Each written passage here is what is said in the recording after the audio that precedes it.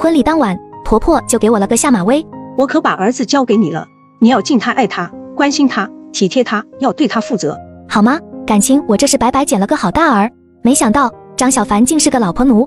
这下轮到婆婆急眼了。恋爱的时候，我觉得张小凡他妈人还不错，知书达理。小雅，18万的彩礼提到26万吧，我就小凡这一个儿子，反正早晚都是给他的，现在多给你些彩礼，让你傍身也是一样的。可婚宴散去，刚回到家，他就给我来这么一出。新娘就是新的娘，我可把儿子交给你了，你要敬他、爱他、关心他、体贴他，要对他负责。听见妈的话了吧？做错了可要打屁屁哦，坏东西，逗你玩呢。新婚第2日早上，妈，你也是过来人了，我昨天才结婚，你就不能让我睡个好觉吗？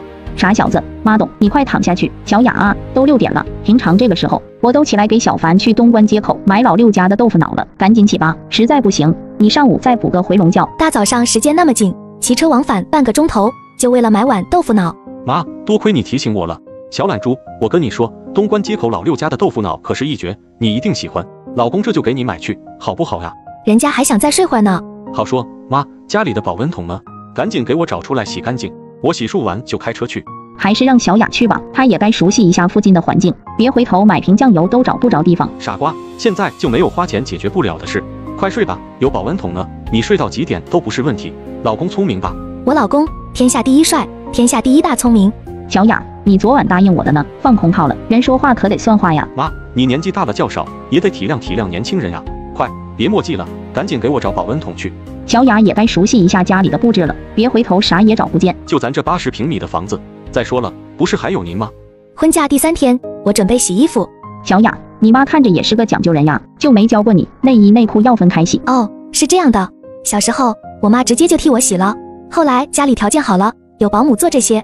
咱们就是普通人家，可请不起保姆。还有，作为一个女人，我觉得你有必要懂这些生活常识。既然你不懂，那就让我这个当婆婆的来教你吧。老公，妈亲自教学，你可得好好学啊。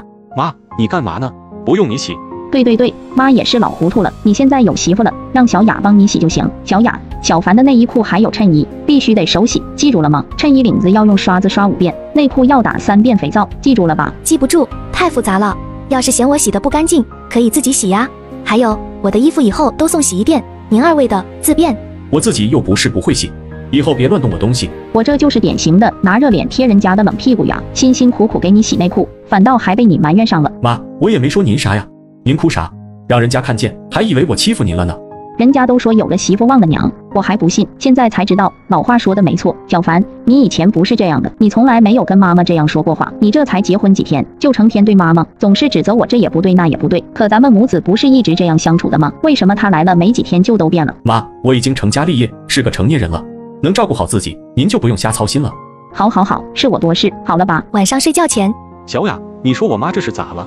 她以前不是这样的啊。这些年她一个人抚养你长大，是不是我忽然嫁进来，她觉得我夺走了你对她的关注呢？有道理，不如我让她去我姨家住一阵子吧，她们老姐妹在一起肯定有话说。第2天早饭时，她就向婆婆提起这个建议。小雅，是不是我碍你眼了？妈，怎么会呢？我们就是觉得你孤单。你们真是这样想的。好了，正好我也想你姨了，反正退休了没事做，去看看她也好。小雅，你眼光好，就麻烦你帮我看看给你姨他们带啥礼物吧。当天下午，我就拉着张小凡和婆婆去了商场。妈，我觉得小雅说的有道理，她喜欢的我姨他们未必会喜欢，还是你更了解他们，一起去吧。既然花了钱，就一定要让人家满意嘛。到了卖羊绒大衣的专柜前，她左挑右选，最后看上一件标价8000多的羊绒大衣。就这件吧。很明显，这个钱得我来付了。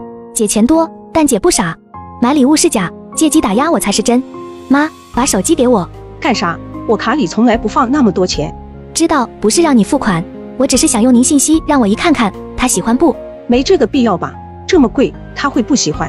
要不看看小凡的意思。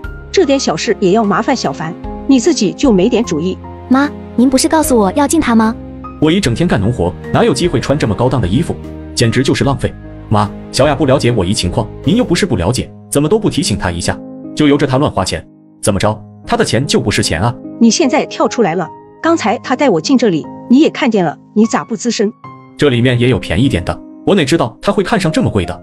最后，婆婆换了家电，挑了条丝巾送张小凡他姨。我媳妇大气，来，老公付钱。这么好的媳妇，俺哪舍得让她出力又出钱呢？老公，我是不是哪里做错了？妈好像不太开心啊。她更年期，你别跟她一般见识。回头我说说她。婆婆去乡下住了1个月才回来。儿子才1个月不见，咋就瘦了这么多？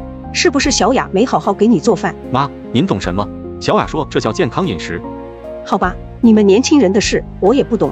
不过小凡，我有个事要告诉你，你姨家表妹要在城里实习，听说你们那套房子空着，想过去住，我答应她了。你有什么权利拿我的房子去卖人情？小凡，她这是没拿你当一家人啊，都嫁过来1个多月了，还分得这么清。就算嫁到你家一辈子，该是谁的也还是谁的。妈，可那房子的确是小雅爸妈给她买的呀，您事先没有征求她的意见就答应外人去住，的确是不合适，难怪她会跟你急。外人？那可是你妹，咋就成外人了？儿子，你忘了，你们小时候还经常在一起玩。行，不是外人，是外妻，行了吧？再说了，小时候跟我玩过的人多了去了，难不成您都要请来家里住？那他岂不是占了大便宜了？白住着咱家房子，把着你的工资卡，还把你使唤得团团转，可他的东西却还是他自己的。那您究竟想怎么样？妈，您忘了，当初我说我们婚后住我那边，是您不同意啊。您说小凡又不是倒插门，怕他住我那边受气。如果您现在觉得吃亏了，我们马上就搬走，还不行？想都别想。还有房子的事就这么定下来了。儿子，你要是想打你老妈的脸，想让我在亲戚朋友面前抬不起头来，你就当个妻管严，啥都听他的吧。一边说一边抹着眼泪回了卧室。